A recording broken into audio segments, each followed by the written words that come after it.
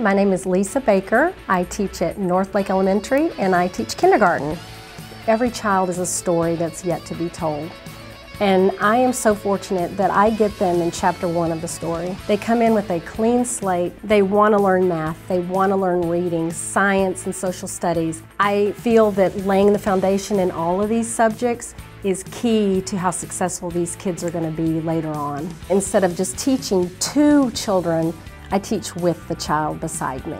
Every day I start with videos on YouTube that are going to be part of what we're going to be learning. So if it's high frequency word raps and chants, we're up and we're moving around. And I feel that using manipulatives, using real life situations, getting them up, making them move is what helps them to learn. As an engaging tool, changing the way I speak to my children. Sometimes I will put on the British accent and talk like this, and sometimes there is just perk up.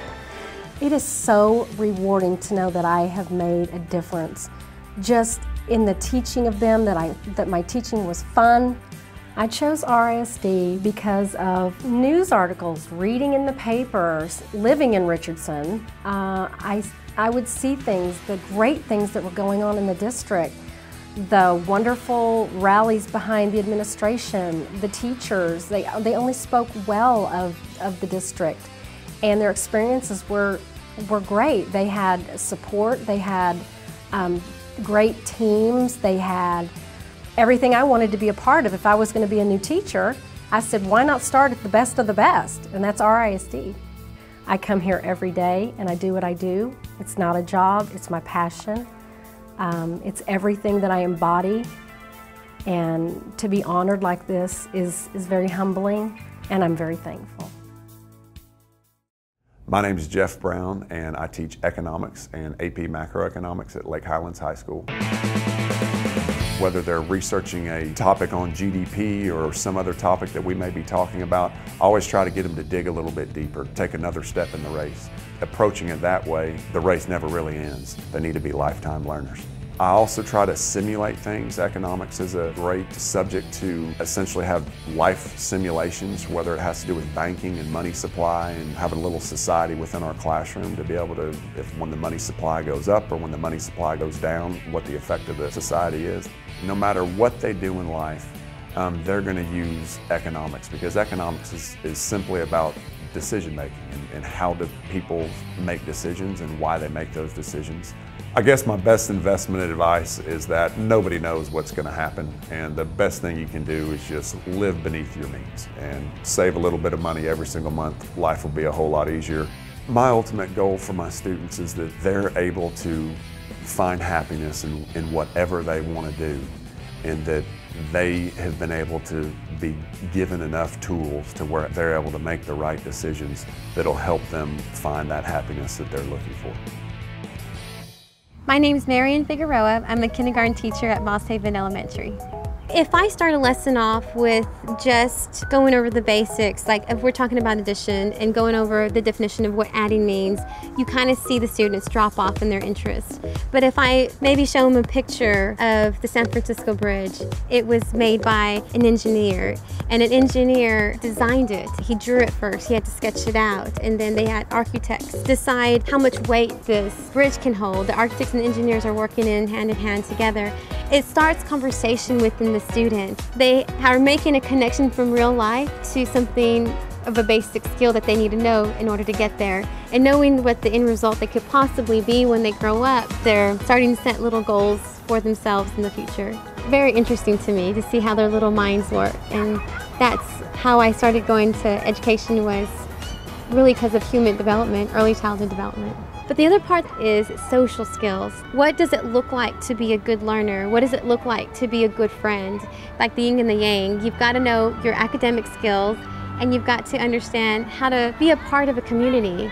I have high respect for them, and they have high respect for me.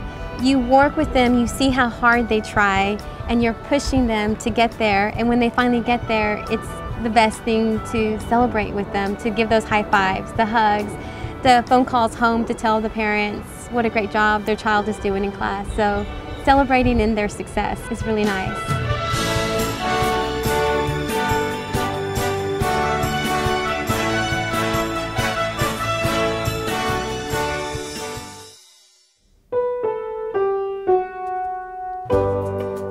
My name is Stephanie Miller. I teach music at Skyview Elementary.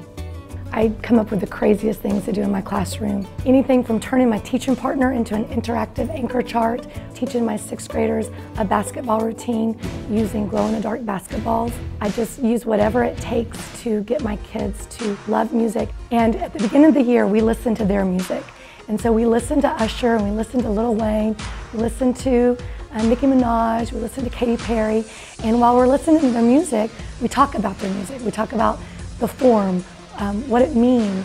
So that's when I introduce them to the classics. We talk about Mozart, we learn about his life, we analyze his music, we talk about his form, we compare and contrast Mozart to some of the musicians today. I challenge my students at Skyview to be the best student they can possibly be.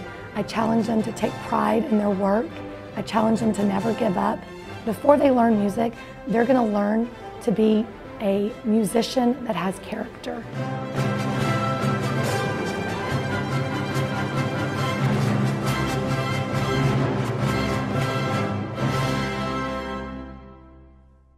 My name is Cari Nasrallah. I teach ESL at Terrace Elementary. I speak English, French, Spanish, German, Arabic, and Italian. Basically what you're doing is you're finding ways to help students be able to transfer the skills that they have in their own language into English. We know everybody from kindergarten teachers up through 6th grade. We have to know where they're going, where the kids are going, and where they've been. Once they start getting a little bit of taste of that academic language, so many doors start opening up for them. And then you can start widening their horizons a little bit. You can start bringing in some academic concepts. Hypothesis, guess, inference, these are all the same kind of words. So as long as you're teaching one, go ahead, expand your, teach the other words that they'll recognize, and they'll say, oh, I remember that, because if we're doing reading, it's inference, but if I'm doing science, it's a hypothesis. If I'm doing math, it could be an estimate. Look at the bigger picture, and whatever it takes. I do a lot of music in my classroom. Any kind of new concept, I write songs to. I've done Justin Bieber songs. I did the one for Call Me Maybe. A lot of them remember the concepts because of those songs. I think we all have kind of an inner teacher inside of us that tells us, like, are you making a good choice? I want them to be able to do their own thinking, to be able to come up with their own answers, their own questioning strategies, their own evaluations. They don't need me to make an assessment, and they sure don't need the state or anybody else to make their own assessments. They should be assessing themselves, their work, their behavior, their ethics, all of those things. If I can give that to them, if I can put that little teacher inside their own self, I've done my job. When I wanted to start my employment, my career here in the United States, I only applied to Richardson. I think we're unique. I really do. I'm so blessed to be part of this school, and we're a family. My name is Carisa Niemeyer, and I'm the head choir director at Forest Meadow Junior High. I believe if I'm having fun and I'm engaged in my class, then they will be. So I may reference a popular dance, and we'll use that in a warm-up. I also try to do variety within repetition. A lot of times our concepts need to be repeated, and since it's skill-based, they have to develop those skills. Richardson wholeheartedly supports the fine arts and recognizes its importance in a whole child education. It's so vital for students to have an opportunity to do something collaborative every day, something that's creative, something that's expressive. Those are our future leaders, creative thinkers, problem solvers. There's countless studies that link fine arts education to both academic and social success, be it increased test scores, or confidence, or interpersonal skills. All of those things are linked to being involved in fine arts, particularly in a time when they're so ingrained in their technology that they feel like they're connected, but they're not connected on a human level. When they come together in choir, you've taken that element away from them of an instrument, something tangible. It becomes something that's not tangible, which is their voice.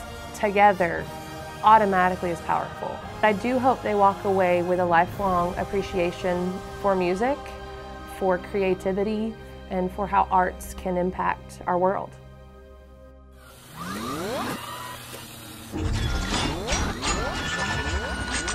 My name is Omar Pastrana. I teach at West Junior High, and I teach robotics and engineering.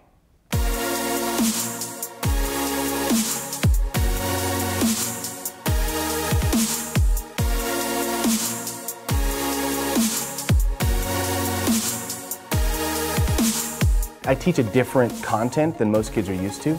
They've never seen how to program before or see that they actually type something into a computer and it creates something. They've never seen that before, but now they're getting a chance to be a part of it. They've never seen them take on such a daunting task of working in AutoCAD. That's something I get a chance to see every day. Kids who, when they walked in, they're like, I'm excited about this, but I'm scared.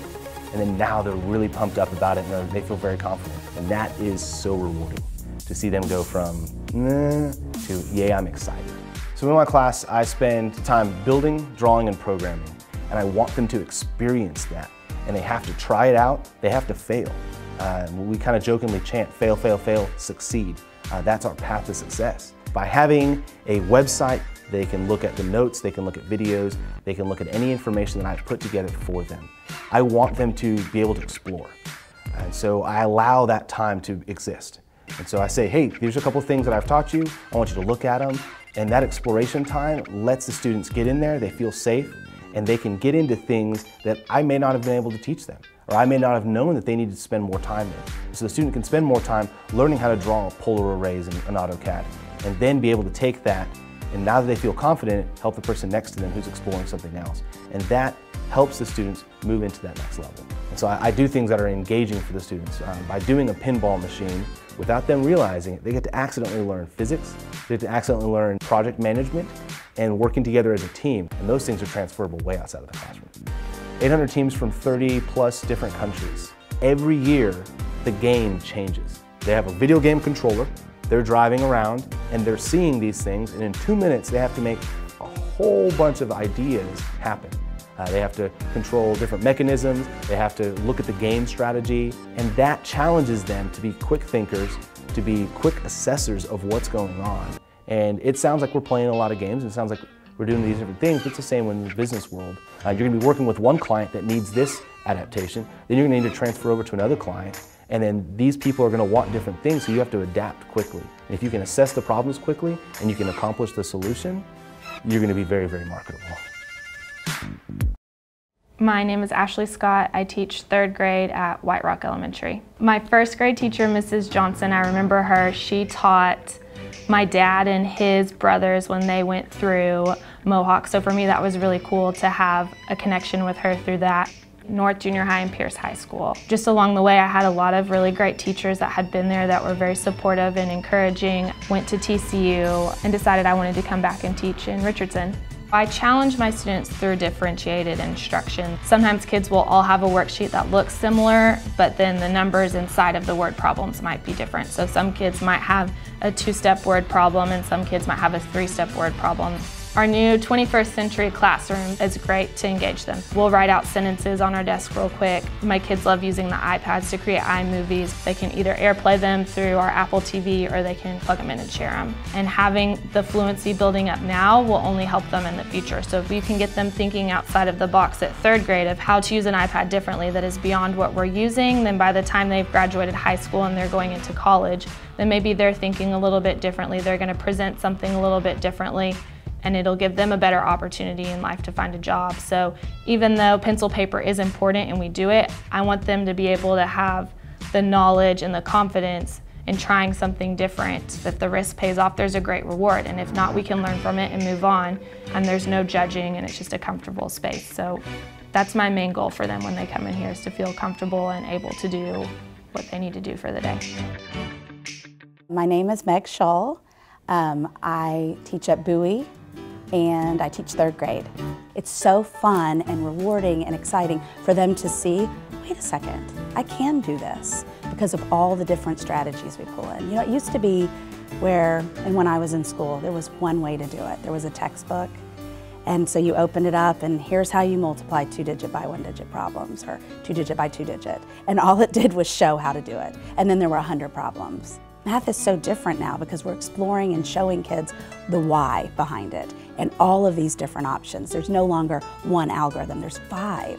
My philosophy of teaching is that kids learn by doing. In 3rd grade, a huge part of it is learning your multiplication tables. At Bowie, we do an ice cream sundae party. It's called banana split multiplication. And so to give them an incentive to learn them and to do something fun, they have to take little tests that they earn their toppings based on the facts that they've learned.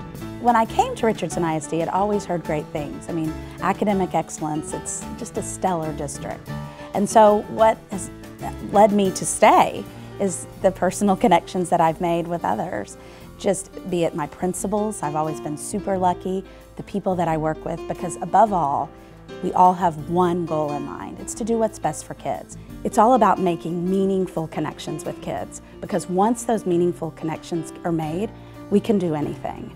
My ultimate goal for them is that they become lifelong problem solvers that love learning. My name is Tony Strohmeyer. I teach AP Environmental Science at Richardson High School. I've always been into environmental science as a kid. Interacting on something that I truly feel passionate about makes me happy to come to class every day.